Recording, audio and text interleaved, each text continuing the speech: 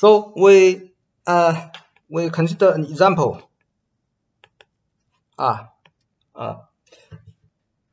So how about DII? DIIF is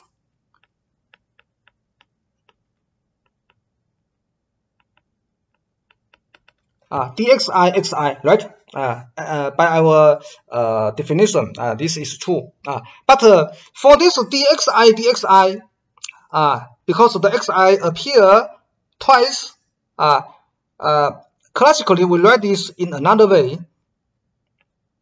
We write this as DXI square. Here we have the parenthesis around xi, because otherwise the I and the power 2 here will confuse us. So we need the parenthesis. Okay, we need this, but this is not convenient. So we don't want this. Therefore, we switch the component from super index to sub index. So this can be written as DXI square.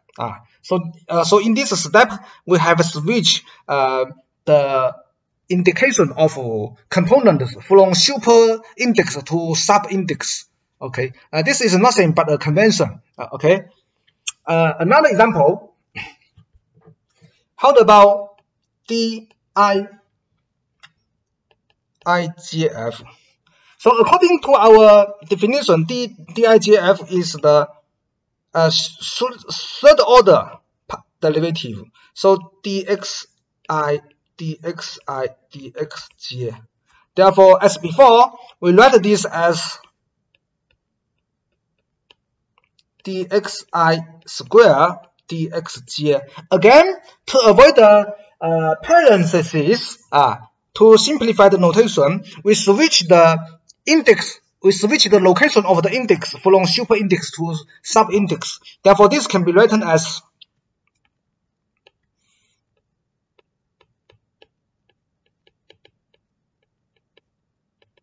okay. So this is the classical notation and our simpler modern notation.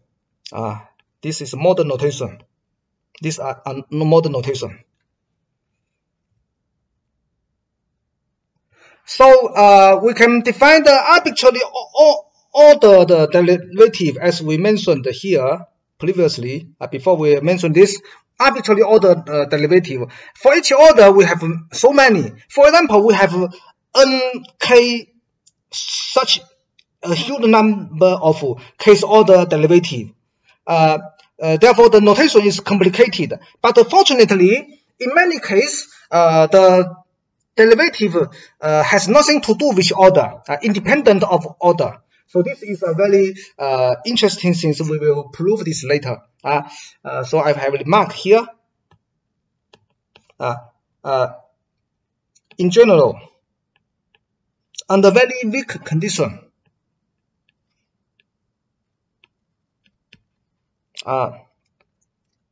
we have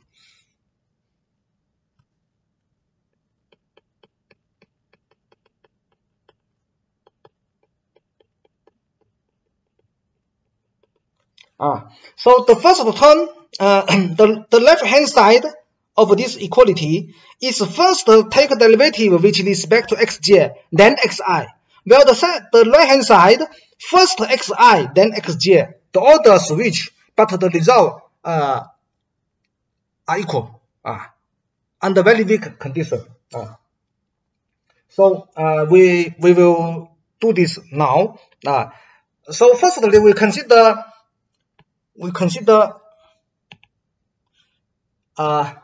two variable function first.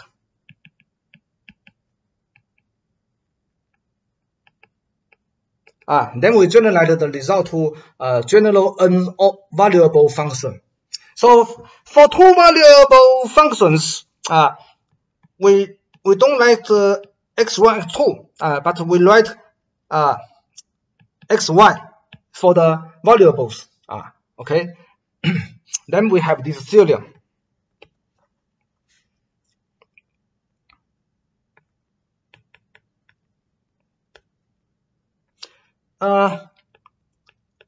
if f is defined in an R neighborhood of A, A is a point in R2 because we now consider two variable function. So suppose f is defined in this ball near A, defined in the neighborhood of A. Suppose this function has second order derivatives. Fxy and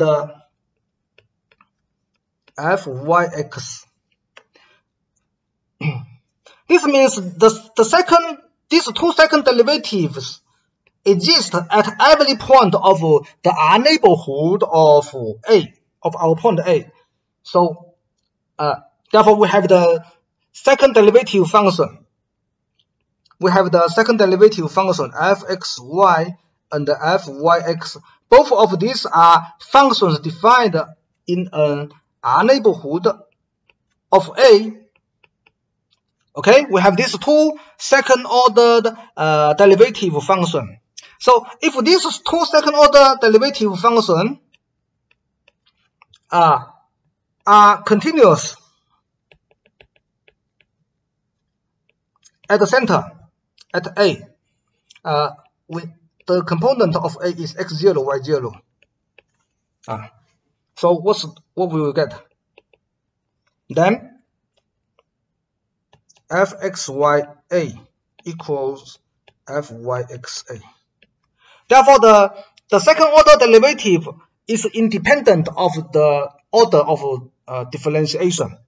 Okay, you first x and then y equal first y and then x. So, or you can write this as x0, y0. This is A. Okay, so this is a very important theorem. So by this theorem, we don't need to care about the order of differentiation. This is convenient. So now we prove this theorem. Prove.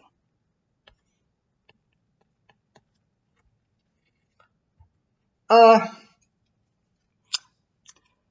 is a two-variable function. So this is x0, y0. This is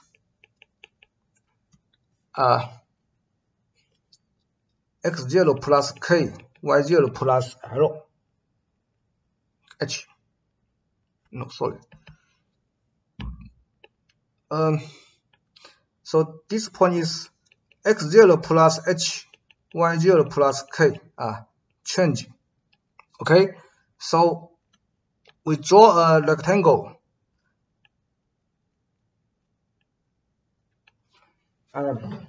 So we consider from the a basic idea to study multi-variable function is transform the problem into single variable function, because we know many results about single variable function. Okay, so we consider such simple variable function. Phi defined from x0 minus r, x0 plus r. So the R neighborhood of this point A, R neighborhood of this point A is, maybe I use red. The R neighborhood is very large here. Okay, so because f is defined in this R neighborhood, therefore our phi here will defined in the neighborhood of x0. This function is given by phi x is fx y0 plus k minus f x y0. As you can check, the point x y0 plus k and x y0, if x belongs to this open interval. Then both of these 2 points lies in the R neighborhood of our point A. Therefore, it makes sense to evaluate f at these 2 points and take their difference. This is our function phi. Okay, and we also consider another function psi, defined from y0 minus r, y0 plus r, real valued. Psi y is the value of f x0 plus h y minus f x0 y. So the definition of phi and psi involve the value of f at the 4 vertex point of this rectangle lies completely in the R neighborhood of A. So we define these 2 single variable functions phi and psi. So we consider their combination. We consider this quantity delta. Let delta to be the fx0 plus h y0 plus k minus fx0 plus h y0, then minus fx0 y0 plus k plus fx0 y0. Okay, we consider this delta. So you find that delta, this delta, you compare this delta with the definition of phi. The first row, what's the first row? The first row is phi x0 plus h. The second row is phi x0. As you can compare this delta with our phi given here, compare this, you will see that our delta, this delta is actually phi x0 plus h minus phi x0. Okay, so this phi is differentiable because f has a second ordered partial derivatives. Therefore, the first order derivative exists. Otherwise, you could not take a second order derivative. So this f, the partial derivative of f with respect to x exists. Therefore, phi defined here is differentiable. Okay, and the derivative of phi is the partial derivative of f. So we can apply the Lagrange mean value theorem to this phi to get this will be phi prime x0 plus theta 1 h under the h. So we apply the Lagrange theorem in the interval x0 plus h to the function phi. Then there is some intermediate point. This theta 1 is positive and less than 1. So the difference of phi, the value of phi at the end point of this interval equals the derivative in some intermediate point x0 plus theta 1 h multiply the length of this interval, which is h. So this is the Lagrange theorem. But the derivative of phi can be computed using the partial derivative of f. So this is the partial derivative of f x0 plus theta 1 h y0 plus k minus fx x0 plus theta 1 h y0. This difference is the derivative of phi prime. Okay, so and you don't forget this h. Now we consider the term in the bracket. This is the value of the difference of the value of the partial derivative fx in 2 points. This 2 point has the the same first coordinate, but the second coordinate are different. So we can apply, we can consider this function f(x) x0 plus theta 1 h. Let the second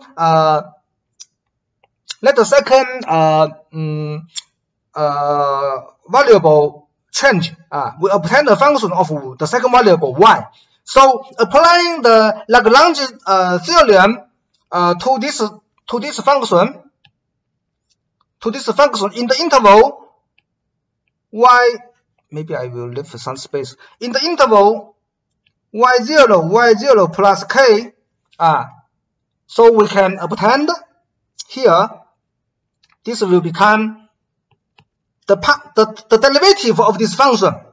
Derivative of this function is the partial derivative of fx with respect to y. Therefore, it's fxy. So we obtained fxy x0 plus theta 1 h, and the y0 plus theta 2 k, and multiply a k. This is the difference here. Okay, but we also have an h there, therefore we multiply the h. So after apply twice the Lagrange mean value theorem for our phi and for our fx, for our this function, okay, we get delta equal the second order partial derivative of f, first x and then y at this value, then multiply k and h. In a similar consideration, you can also obtain the delta equal fyx x0 plus theta 3h y0 plus theta 4h hk. You can using the same argument to obtain another expression of this delta. Our previous argument is consider this direction, the first row and then the second row. Therefore, delta is phi x0 plus h minus phi x0. Delta is here, phi x0 plus h minus phi x0. But you can also consider this delta by column wise. First column and second column. The first column is nothing. But psi y0 plus k. And the second column is psi y0. As you can compare this to the definition of our psi here. Okay, you make this comparison. You find that when you consider the delta column wise, delta can also be expressed as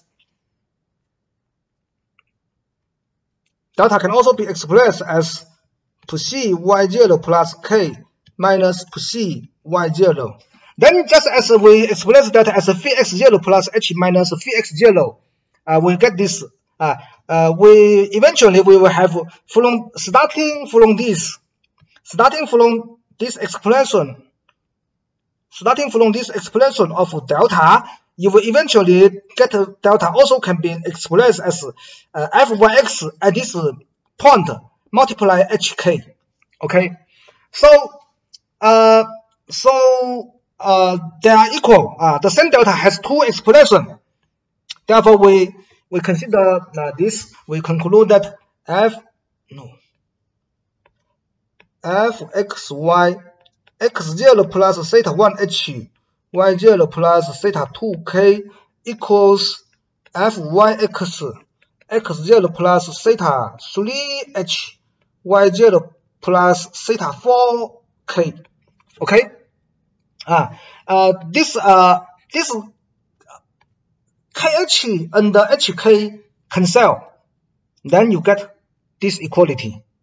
Okay. Now the proof almost finished. Because we assume, our assumption is that continuity